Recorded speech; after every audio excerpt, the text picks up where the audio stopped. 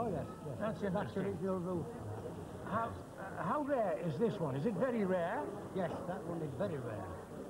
I understand that there's only one really mint condition, which is in the Toy Museum in London. In London. And you can get these from time to time, but very, very rare in good condition. Yes. This is the best I've ever seen.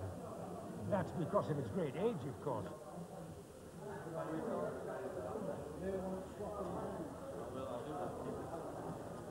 I think toy trains, they are the hardware, the icons almost of their youth.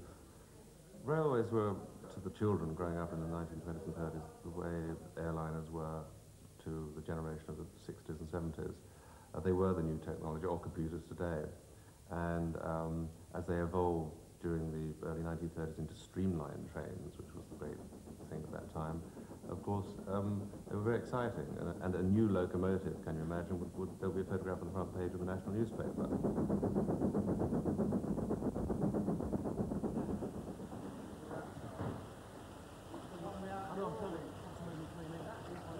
I think in the future they'll be collected as objects, which are very direct reminders of a particular period.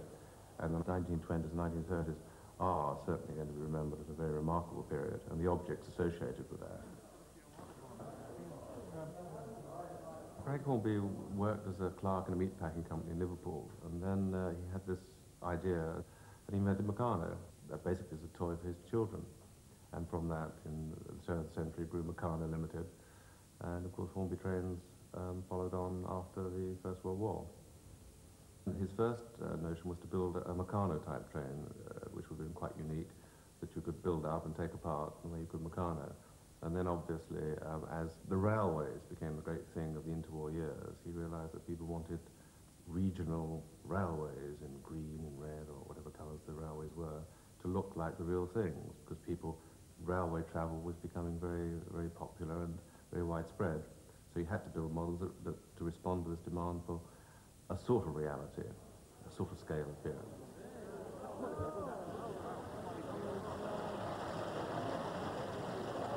Yes, I think that's a nice station of its time. I particularly like the name, of course, John. Windsor, very patriotic. And of course the royal family changed its name to Windsor in 1917, right? For that reason, because they were a German-based family. Yeah. Yes. Hornby was able to come in by 1920, producing the trains that everybody wanted to buy British. Yes, although DRGM, dirty rotten German make, was prevalent at that time, I think that Frank Hornby would have been preeminent anyway, because the quality of the stuff that he produced was far ahead of that of the Germans.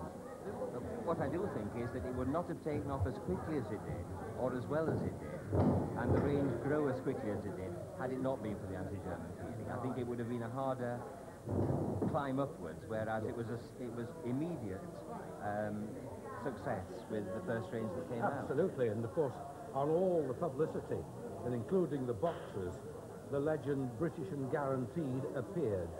Yes, yes.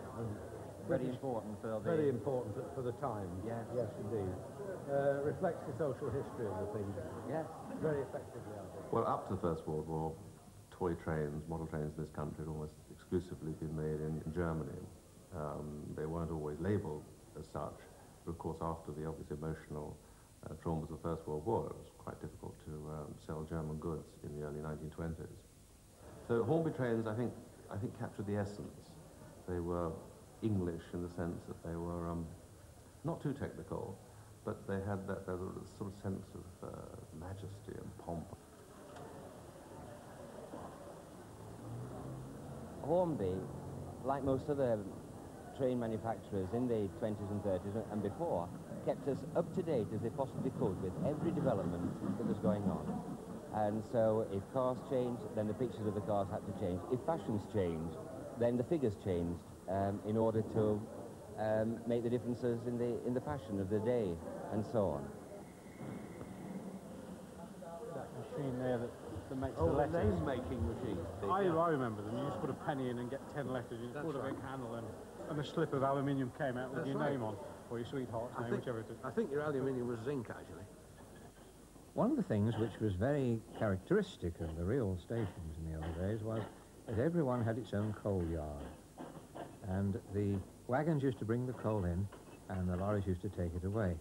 And it was a well-known sight to see shoveling of coal. Now, of course, you can do this with a Hornby train because you've got imitation coal, and you've got little lorries, and you've got wagons to put it in. The reason they're there, though, isn't it, John? Because they were a part of station furniture. They were a part of station Whenever you went furniture. on a station, particularly in the country, there'd be a trolley with There some would. milk churns There would. or some milk churns Because the milk- waiting for the milk train to... Later on, and this is reflected again in Hornby series, the glass line milk tank came into being, which virtually saw the end of milk churns on stations because it was bulk tanking.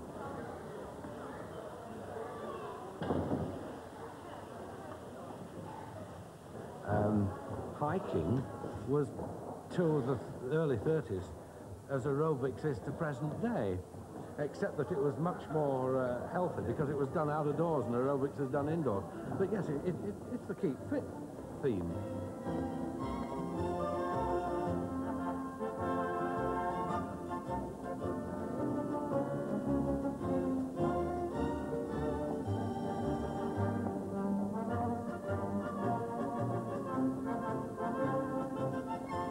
Look at the lady there with the child. I mean, she's very, very well dressed. She's dressed in the height of early 30s fashion, that lady.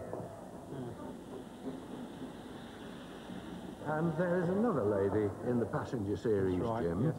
in a maroon coat with a dark brown or black fur collar and a little pillbox hat. Now, I have a photograph of my mother, and she is dressed exactly the same as that, and the coat was exactly the same colour as well, which is very strange.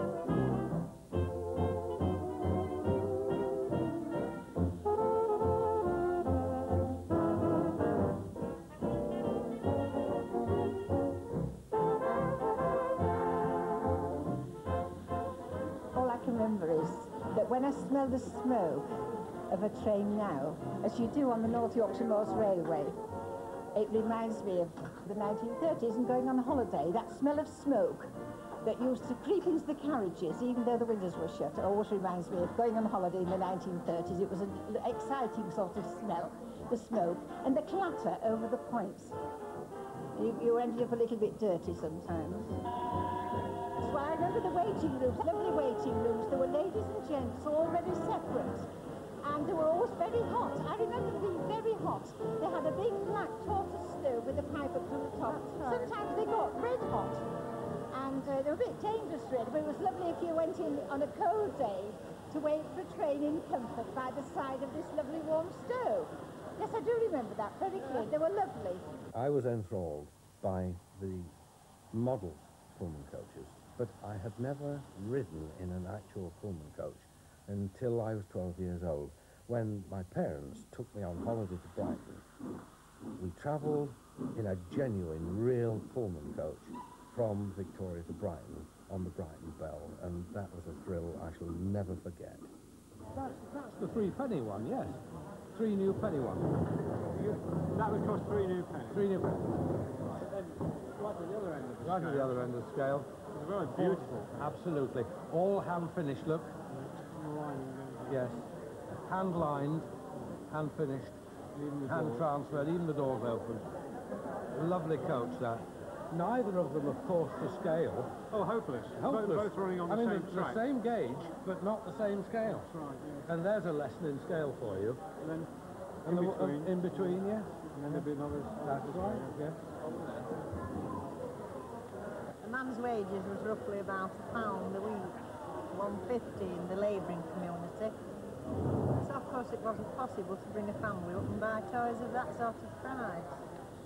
When I was a kid, in the village I was brought up in, it was only the better off children that had these.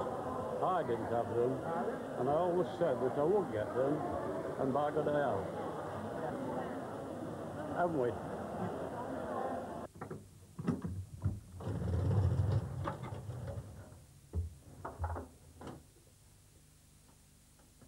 My set reflects the 20s and 30s, absolutely.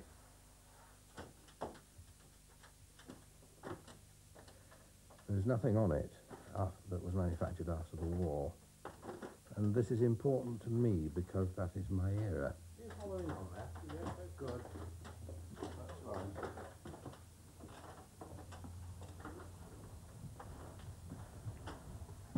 That's my head. I think there are also reasons for adults wanting trains.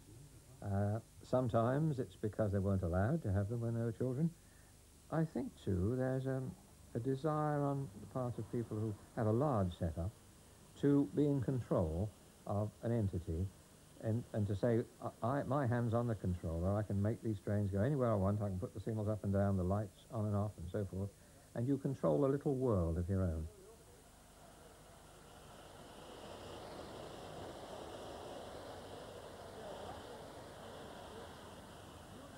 Well, parents were funny in those days. They seemed to think that you ought to give up toys when you were about 15. And I wanted to carry on with trains. My father kept on at me, you ought to go in for more manly things, like sport. Well, of course, when the war came, I was called up fairly soon, and so things like that were put away, and mine were eventually sold.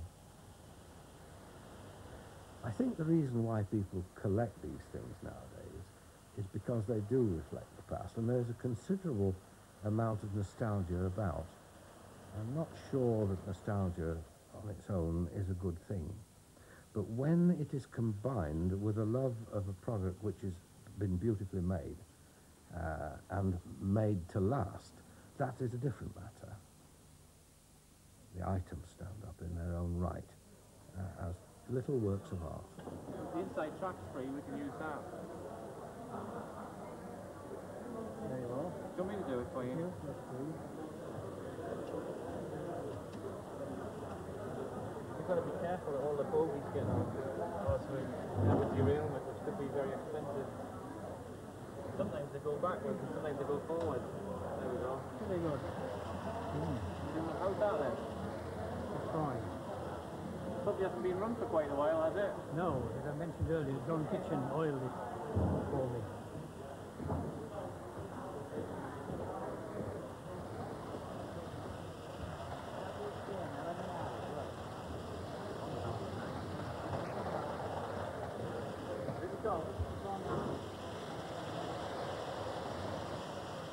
One of the things Frank Hornby was well ahead of his time about was advertising. He was a first-rate marketing man. The idea of the slogan, British and Guaranteed, and other slogans, made people be loyal to that brand.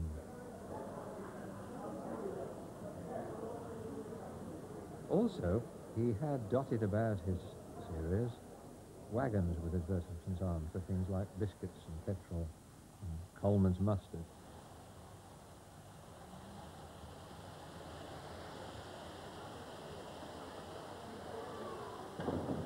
He also produced little advertisements to stick on station platforms that were just like the ones that you saw as you went around.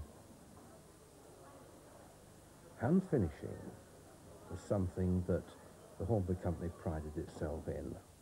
On the locomotives, the lining and the transfers were hand applied, and the operative always signed her signature underneath, initials that is, and we think that that was a form of quality control.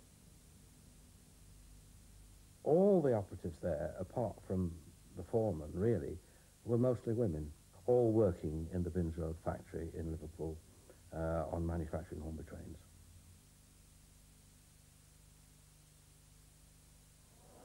I get a lot of correspondence from Australia and Canada, and they say, John, look, we can't get these trains over here. Send some over for us, you know. I won't do it. You know, keep them here. I take a little bit of O gauge, you know, but just the ones that are duplicated over here. But we're not going to let them have them, you know. We have a job to find them ourselves. Certainly, when it came to 38 and 39, there were signs in the Hornby world that things were changing, and some of the brightly coloured things disappeared. It may have been because it reflected the ominous coming of the war.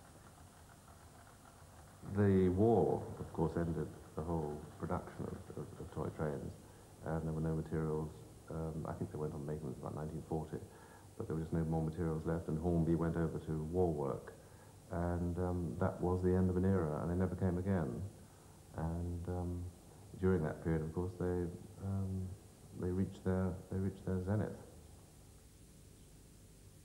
In the 1950s, it just gradually dwindled to a few sets that were offered in toy shops and not model shops. And then Hornby had all sorts of Hornby had to invest very heavily in its 00 range, and it got caught rather badly commercially because it had a 3-rail system, and then it had to retool for a 2-rail system. So effectively, they died in 1939.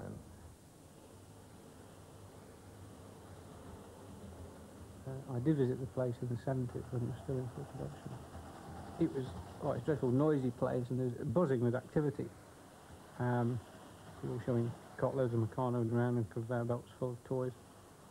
That was fine, but then they came on the closure bit. They suddenly, one Friday afternoon, went around to all his employees and said, "We're ceasing production, you're all redundant, as from 4 o'clock today." Ironically enough, over Christmas. And after Christmas, I had the opportunity of going into the factory, and it was just damp and still. And it was very like the Mary Celeste, cups of coffee half drunk. It was just as if those people had just disappeared out of the place, and it was so sad. It was just, as I say, like the Mary Celeste, everything just evaporated.